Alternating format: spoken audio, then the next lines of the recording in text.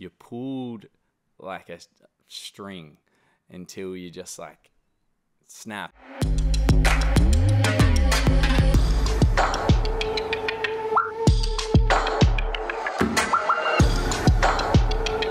Welcome back to Behind the Edit, your go-to podcast for unpacking the actual reality behind reality TV. I'm Lachlan, Guertin. And I'm Tahlia, Pritchard, and today we're joined by not one, but two grooms, or ex-grooms I should say, from Married at First Sight. Yes, we've been speaking to a lot of brides so far, but now it's time that we get the groom's perspective on this year's season. What about the men is what I always say. What do they have to say? We're finally giving the men a platform.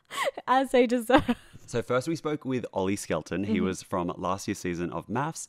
He was with Tani Cook, a friend of the show. She was on an earlier episode of Behind the Edit. They broke up last year, but Ollie has a great perspective on how the producers might influence a couple's storyline in the experiment. Yeah, and he and Tani were a success story for their season, but I found it really interesting some of the stuff he also said about not applying for the show and how some of the grooms may be approached to even be on the show in the first place too. The other groom that I spoke to is one of the biggest villains from all 11 seasons of Married at First Sight, none other than Bryce from season 8. Yeah, okay. I'm interested to hear about this chat. I wasn't part of it, obviously. So you're going to play me the voice memos later of what Bryce had to say. Yes, we've had a lot of comparisons so far to Tori and Jack from this year's season, to Bryce and Melissa from season 8. I think the big thing is that Bryce and Melissa are still together. They're one of the 5 success stories from the whole series. They're married in real life. They've got twins. So he has some advice for the villains on this year's season. And he also shares whether he sees any similarities between Jack and Tori to himself and Melissa. Yeah, to be honest, back in the day when I was recapping the show for another platform, I wasn't a huge Bryce fan. But I am keen to hear what he has to say about the comparisons. Yeah, I'm looking forward to getting your thoughts on that. But first, I want to hear your thoughts on Family Week and this week on MAFS. What are your thumbs up and thumbs down? Okay, I thought Family Week was a bit of a flop, but my thumbs up for the week was actually Ridge. Okay. So I've done a complete 180. I know last week I was like, immature, don't call yourself an alpha male, which I still stand by. Just don't. Let's drop the term. But I can't even believe I'm about to admit this.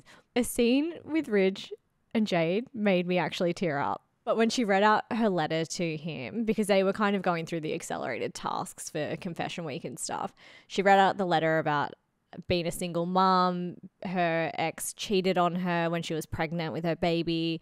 And he was just so comforting to her and he really listened to her and he was really engaged. And I know the bar is bloody low out there for straight men, but I found it a really heartwarming scene. So that's my thumbs up for the week. We rarely see a groom actually handle the confessions task letter with so much respect. And I think he was kind of a lesson for future grooms in how they should go about the experiment and treat their partner with respect. Absolutely. If he just cuts out the Deece now, he's probably the top groom on the show. What about your thumbs down for the week? Okay, my thumbs down of the week goes to Tori. Not because of the matching tattoos, do what you want, babe, but the dinner party hypocrisy around slamming Timothy, who has his flaws, but then also being like, I would never stand for Timothy's behavior, that kind of stuff, when she's sitting next to Jack, who made one of the most disgusting comments at a dinner party that we've seen in the whole history of MAFS. I just thought, you got to look in the mirror. It's clear that the experts also noticed that, so I'm glad that they are fully calling out the bad behavior this season. It's very refreshing. Yeah, for once, it's good. What are your thumbs up and thumbs down? I'm going to give my thumbs up and thumbs down to the same moment. I think it... The same moment. To the same moment. It caused some mixed feelings for me. At the start of the week, we saw our intruder couple, Madeline and Ash, leave the show. I'm devastated by this, by the way. It's a thumbs up because we rarely see a couple actually be allowed to leave not at a commitment ceremony. So we saw at the commitment ceremony that Ash wrote stay, Madeline wrote leave, and normally they would be forced to stay until the following week. We did see with Natalie and Collins this wasn't the case. And again, with Ash and Madeline, they were allowed to leave immediately after. So I think thumbs up to caring for the mental health of the participants, not forcing them to stay in a toxic situation. They were both allowed to leave, which I think was great. But I would say that moment was a thumbs down for me because they were arguably one of the most entertaining couples this season. I wanted to see more of her psychic predictions at the dinner parties. She was only in like 3 or 4 episodes all up. Maybe not even. Like, I think she was gone way too soon. I'm sad that they had to go, but well done for actually sticking to your guns and leaving the show on your terms. I think so too. And we didn't get to say goodbye to her, which was sad because it just showed Ash packing his bags and leaving. And I feel very similar to you in the sense of I wish they stayed around for the entertainment sake of the show, for the dinner parties and the commitment ceremonies, because I was waiting for Maddie to have some visions for some other people, not just Ash and not just her life, but be like, tell us where the future of these other people are going. Exactly. I mean, maybe she'll return for the reunion. Hopefully. Maybe we'll finally learn what happened at the dead ball. But unfortunately, this week they left the show and we'll just have to deal with that. I do feel a bit sad for Ash too, just because he did seem, and it's hard to tell by only a week in, and sometimes you don't get everyone's true colours, but he did seem quite there, genuinely keen to make a connection. You've got a crush on Ash, don't you? Is it that obvious? Ash is my type, I will say that. But my type hasn't got me very far in life, so I'm trying to take it with a grain of salt. Hopefully, if Ash is listening, he can come on behind the edit. Let's get matching tattoos, Ash. Well, we need to get into Jack and Tori's matching tattoos, so let's play our chat with Ollie Skelton. Ollie, thank you so much for joining us on the show today. Thank you. How does it feel watching things back now that you're out of the woods of filming MAFS and now you're recapping it? Does it feel weird? I remember when people would do this last year from like the previous seasons, and I was like, just give it up, guys. Like, who cares, mate? Now here I am. So very happy you came in. We know participants often ask former cast members for advice when they're going on MAFS. Did anyone from this season reach out to you during filming or before or currently? I had like a few people reach out. I think there was somebody from Perth that reached out. A dude. Is one of the intruders from Perth? Oh, I don't think Regis. Stephen. Stephen reached out, and we were going to catch up.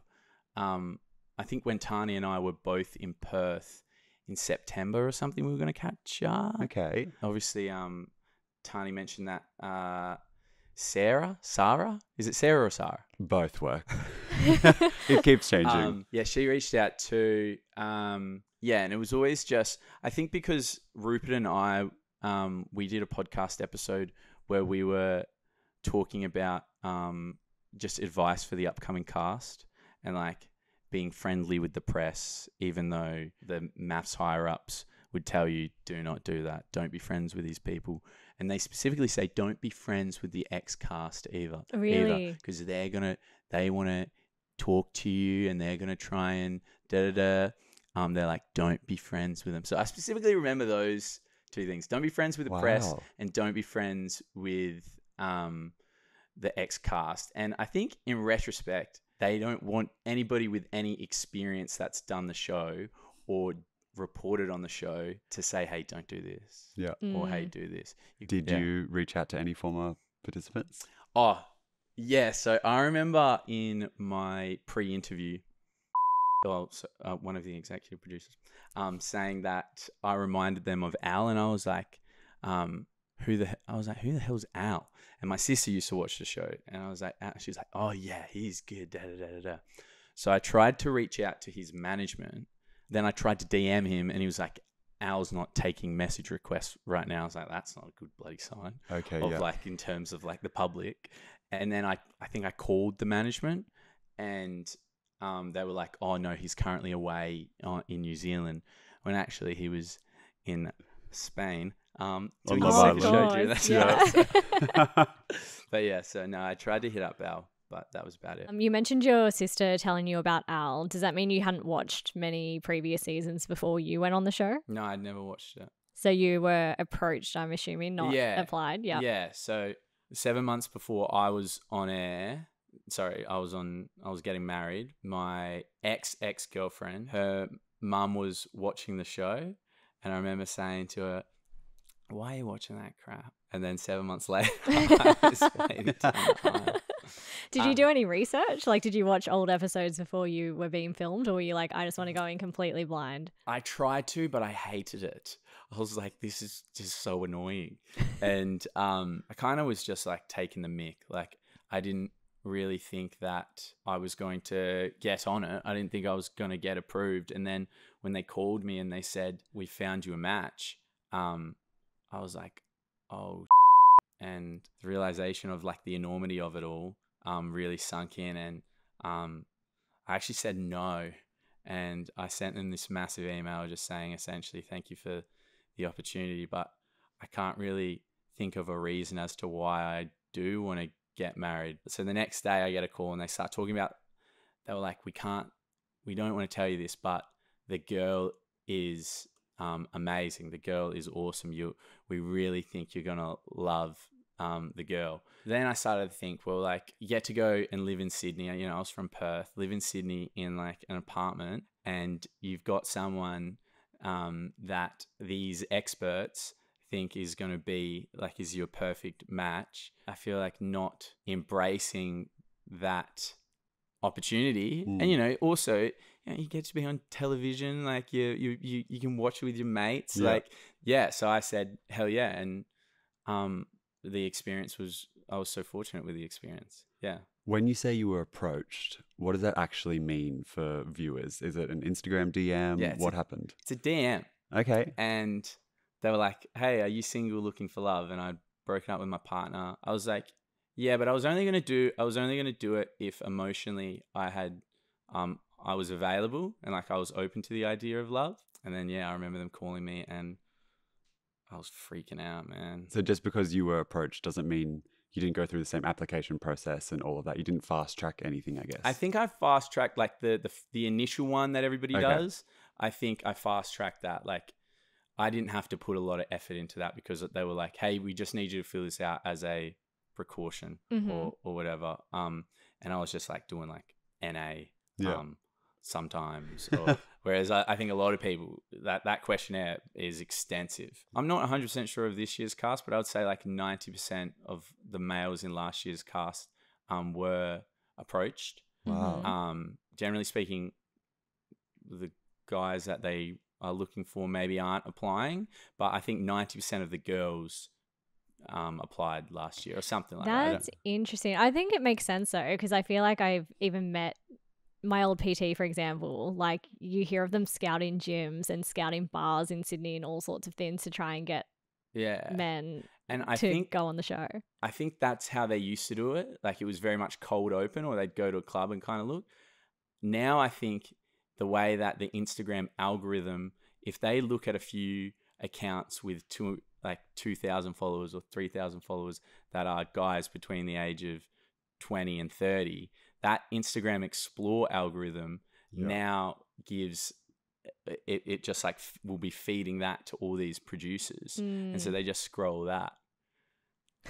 I think. Interesting That's wild. technique. I think. I don't know. I've got all these hunches. Yeah. I'm not 100% sure. If we start unpacking this season, Yes. this week was Family Week, but things kicked off with Jack and Tori making a bold statement after the dinner party and the commitment ceremony. So as you remember, Jack said to Lauren's husband, Jono, muzzle your woman. Mm-hmm. It didn't end well, but this is how they resolved it in their relationship. I'll show you a clip. Tori has responded to the events of the past week with a bold and permanent statement. Are you nervous? Getting a matching tattoo with her husband. I just think it'll be a bit of like a you to everyone. What do you think, babe? Pretty stoked. Pretty I don't Yeah. have a tat. That must be Don't get me painful wrong, right there, like, though, the I'll comment believe. was woeful, but you can't rewind life. So let's move on. We are past arguments now. We are at a point where we're like just living La Vida Loca. What did he get her name? No, they got these kind of like matching, nearly Cupid-y looking. Like cherubs. When I first watched that, I thought he was going to get a name or something like that. I thought he was going to get... Yeah. That would be bold. I don't know. What, like, is it starting to be like Jack and Tori versus the world? It feels that way. Even the way she kind of is like, we're past arguing now. Right. We're at the stage of permanently getting inked for each other. I don't know. I feel like she's just got eyes for him, to stand by him. Mm-hmm. He's happy with that. And then maybe it brings people closer together to feel like they're facing some sort of adversity from everyone else, that they feel more united. And at the start, it was sort of Tori being able to handle, I think she used that word, handle him, like handle that behavior. Have they shifted it to be where it's like, well, now potentially she is not, and she is being somewhat manipulated by him. People online have thought of it as him branding her or something. I mean, she would have had to be willing to get the tattoo, so it's not like he forced her to do that. Yeah, I saw those comments, but I don't know if I fully agree with it. And maybe it's the way the show is making it look, but it kind of looked like it was her idea Yeah. to go. They're both tatted up already, Do so it's it. probably not as serious as we would think. I or- would say as someone that does have 9 tattoos, the more you get, the less you think about it as Okay, you right, go along. right. That is my personal Yeah. experience anyway. But But I was saying, like, from a whole, like, is the story?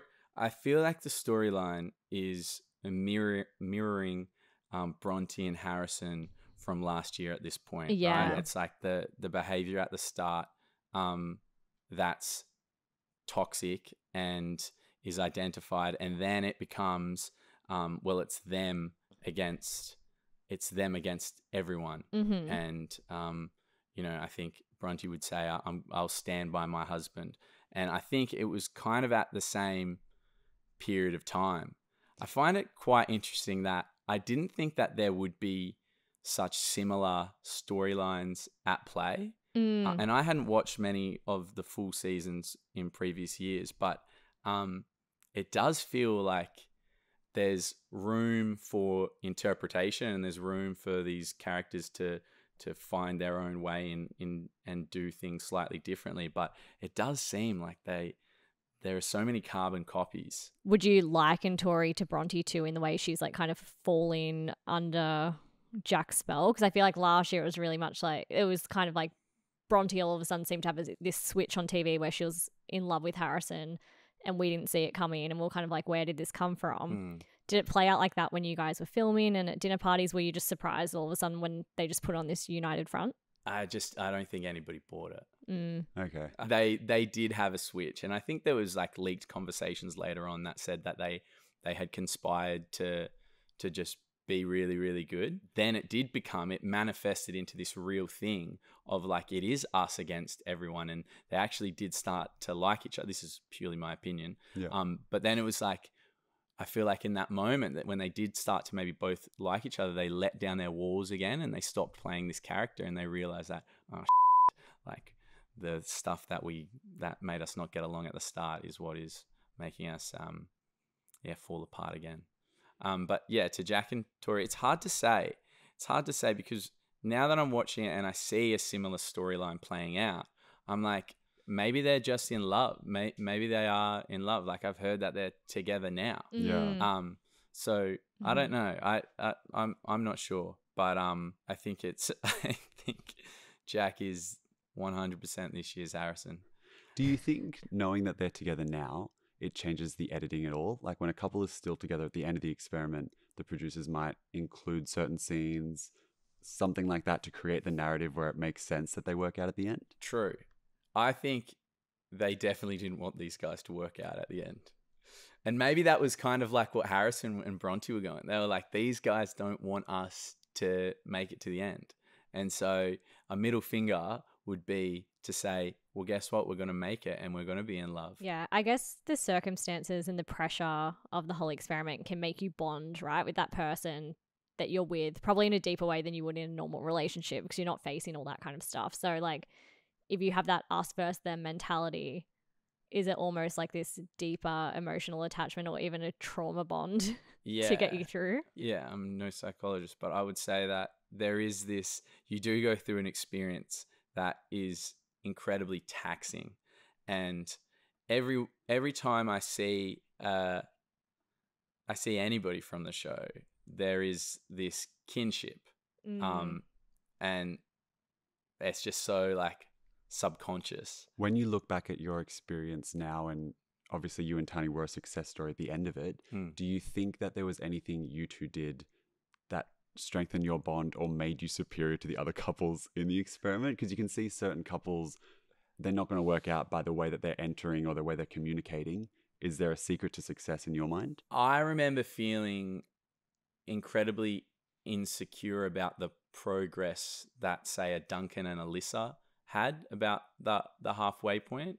And I was like, ooh, these guys just like, they're like the Cinderella story. This is so beautiful. But then I kind of just like quietened down my ego and was like, I think it's just like, we're just going to run our own race.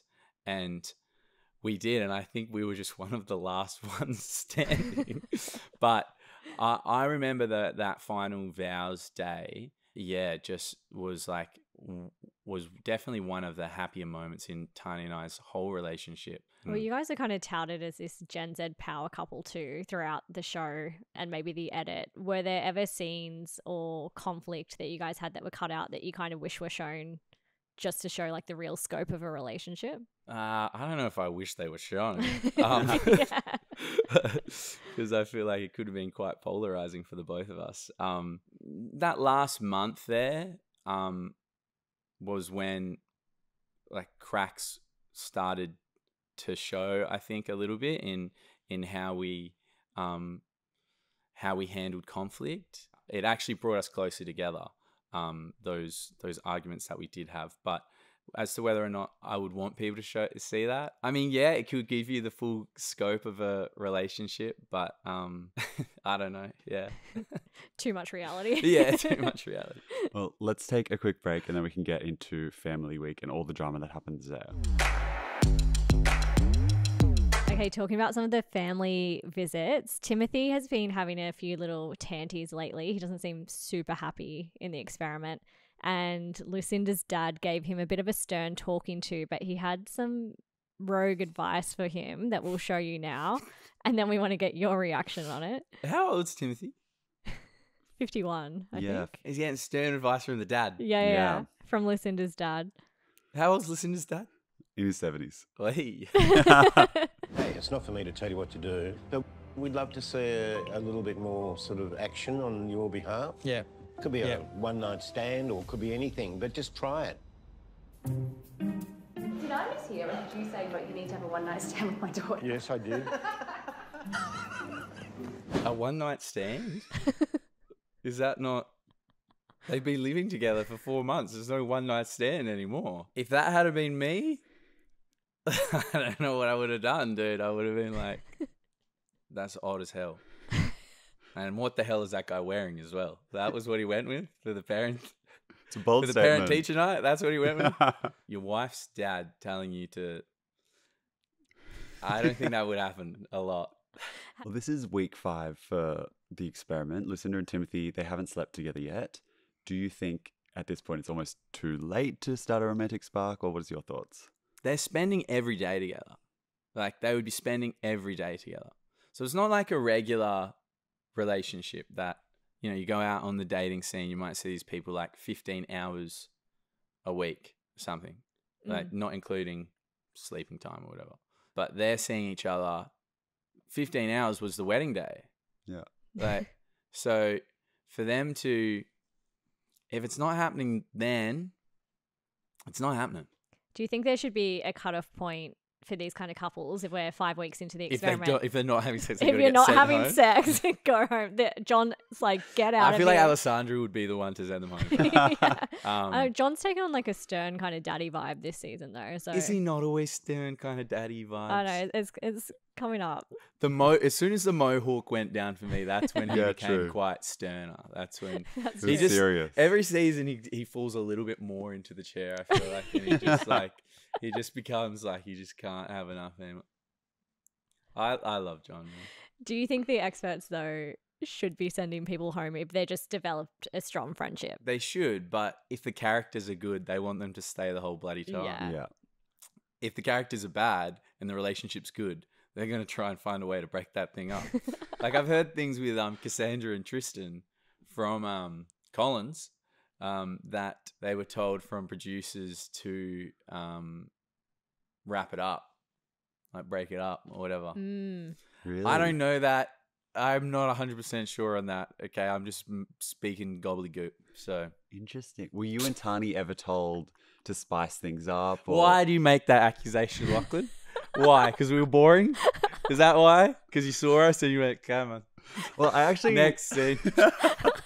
There was Obviously, all the couples. There was a went to time the- when I fell asleep watching the show, and I woke up and you were still on television, and I cried. Well, all the couples this season, they had the family visit, except Lauren and Jono. We didn't see them have their family visit. Yes. And an insider told me that it was because it was too boring. The producers basically cut it.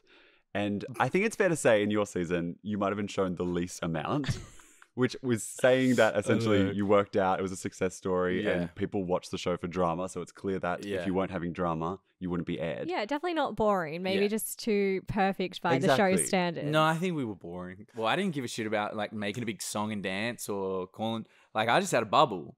It was just me and Tans, and I didn't want to pop that bubble. I didn't want to say, "What the hell are you doing with your relationship?" I didn't want like somebody to start attacking us because we were just everything was smooth sailing, and we were in the process of falling in love. Did anyone ever encourage you though to speak out or make more of a moment at the dinner parties? Near the end, I feel like we were shown a lot more, and I feel like I definitely found my voice because I was petrified. Like, you ever been in a room with 24 like extroverts? You then find sounds terrifying. You find your place, and sometimes your place isn't there. It's more introverted. But I also know that I'm a slow burn. I always feel like I'm just like quite reserved at the start, and then I'm like analyzing, and when I feel completely comfortable after a full, I kind of know the peaks and troughs of everyone. That's maybe when I start talking. Which is, I don't know if that's a good thing or a bad thing, but it's analytical. With Lucinda and Timothy, I've seen a potential spoiler online. I want to get your thoughts. Yes. She commented on one of his Instagram posts back in October, which would have been after the show had wrapped, I assumed. She wrote, "My hunky ex," which I would say assumes that they're no longer together. They were exes, but they ended on a good term. That's bizarre. But as someone that made it all the way through the experiment, what were the rules of keeping your relationship under wraps or going out in public together while the show was airing? Well, we were fine because we were together. Yeah. So they were like, "Go, frolic, be yourself." Because we were together. So if we get snapped, what does it look like? It could be during the show. You had to keep your ring on you the whole time. Mine ended up just being $10 ring from Lavisa because I shook mine down the bin chute. On purpose or accidentally? Yeah, that was during one of our fights. I was like, no. I shook the rubbish and it fell off. So I think, I'm not 100% sure. So I had like one of those $10 Lavisa ones for like the last 3 weeks. You take it off, manky green. And then Janelle gave me hers. So I was using that. I don't know where it is now though. Could be a bit of a cursed one though. From Janelle. True. Cursed hand-me-down. Now that I think about it. If I had to lay it to a moment, it was the transfer of rings. Let's take another quick break and then we can unpack the dinner party drama. Okay, the dinner party stuff is spicing up. It feels like, this is my theory, unfounded. Okay. I kind of feel like maybe there's some producers in people's ears to spice up the dinner party because things have been going relatively smoothly for even our more dramatic couples in the last week or so. They seem to be on pretty good terms. So we have Jaden and Timothy facing off in this week's dinner party. Tori and Timothy also have a moment. And then Cass and Tori have a moment. But before all of this happens, we have a very public breakup with Ben and Ellie, which is the clip we're going to show you now. I don't believe we're meant to be with each other.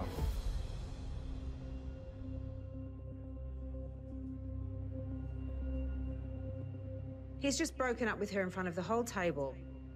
You realized tonight that you didn't want to be with Ellie. You decided to tell everybody. Is this the first time you've had this conversation? Is this the first time? Is that the first time you've heard this? That's rich. Ben, you decided to have that communication in front of all of us right now. That's what you're doing. So you think you're better with friends? Yes. Why would he even send that gift if he's now saying that he knows doesn't want to be with her? And this inconsistency must be so confusing and hurtful for her. I'm going to call you out on that because that is not right. Everyone gets to witness my broken heart. Breaking up with somebody at the dinner party around other people, it certainly doesn't give an opportunity for the person being broken up with to process. It's just such a heightened environment the whole show. Everything is so heightened. I think people are always like, how do they say this shit? Or how do they do this shit? But it's bright lights and these cameras and these moments and alcohol and fighting and tension and living together. I'm sure that Ben would regret that, doing that in terms of the time and place, especially if they haven't spoken about it before. All this crazy stuff that happens is because you're pulled like a string until you just like snap. And I always feel like with the show as well, like it scratches the surface of you, and then you've got to see who you are on television. And I think some people don't like it. Ben's made some pretty scattered decisions on the show, particularly this week, where he wanted to stay. He wrote Ellie a song, then he disappeared, then wrote her the song, and then wanted to meet her on the beach, and then dumps her in front of everyone. Do you think he would have, in theory, like this is all us speculating, I guess, do you think he would have come up with that idea on his own? Or do you think as a way out, he was just like, I can just do it now in front of cameras and then therefore it's done? The scattered decisions, super reflective of the time in terms of the contestants. Like, I don't think it is week 5 for them. I think it's like week 6 or 7. And I remember that is exactly how I felt in the show. Because at this stage, it's just incredibly taxing. The early hours, all this stuff. And so for him to be scattered in his decision making is like super reflective of the 6 weeks just in this incredibly high stress environment. Knowing what you know about MAFS and from your experience, do you have any hopes for this year's couples to make it last? Well, I've heard that some of them are still together, right? In terms of my experience, you can make it on the show and you can fall in love. It's about setting up your life in the aftermath. That is super important for longevity. If I could go back and do a few things differently, I definitely would have done that. What kind of things would you Well, do I never would differently? take that ring from Janelle because it's The clearly cursed ring. cursed. And You'll go back to the moment that you were taking the rubbish down and you'd be like, no. Before we let you go, we've got a game, Kiss, Marry, Leave. Yeah. Who do you want to kiss? I liked the medium. I liked the vibe of the medium, whose name Madeline. is Madeline. I just thought she was, she had a buzz. She had an aura buzz. Yeah. I don't know. I want to marry Lucinda. She is so like giving, you know, I feel like you see the whole her in every scene, which is so beautiful. And who am I leaving? I don't know. I feel like I would clash with Tori a little bit. I don't know. Yeah. You don't want to get matching tattoos? No, I mean, not a tattoo guy personally. Maybe that's what it is. I'm not sure. And finally, we have the famous honesty box for you. Wow. The show doesn't have a huge success rate. How much pressure did you feel post-show to stay in a relationship as one of the success stories? And do you think navigating a relationship in the public eye helped or hindered things?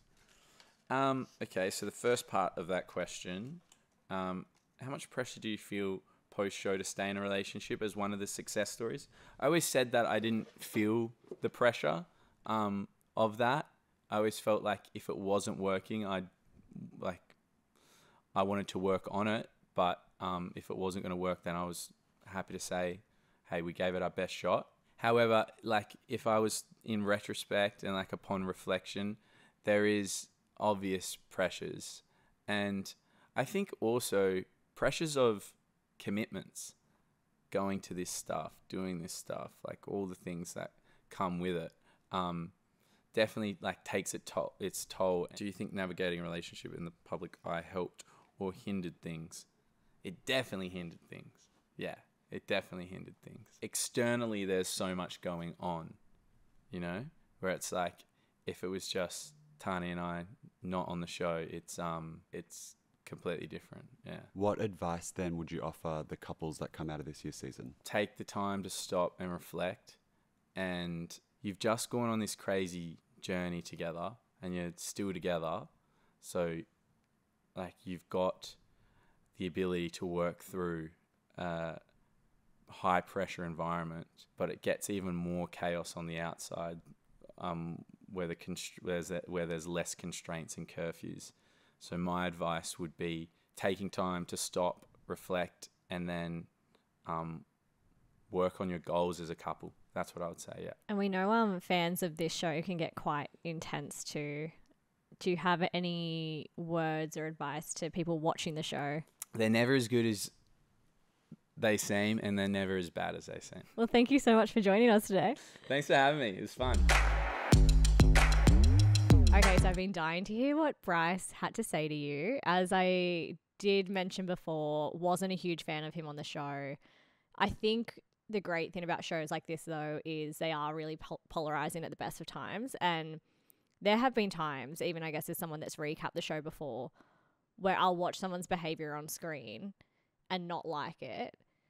But what they do after the show can prove a lot of fans, including myself, wrong about our impressions. Because him and Melissa have made it work. They have a beautiful family now.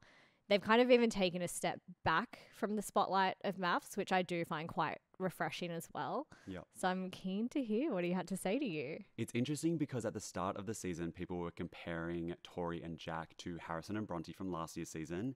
As things have progressed, we've now seen a bit more of a similarity between Bryce and Melissa from season 8. Here is what Bryce had to say about whether he actually saw any similarities. Hey guys, yeah, look, I agree. The way Jack and Tori are being portrayed does feel very similar to Liz and myself, from the parts I've seen of the show anyway.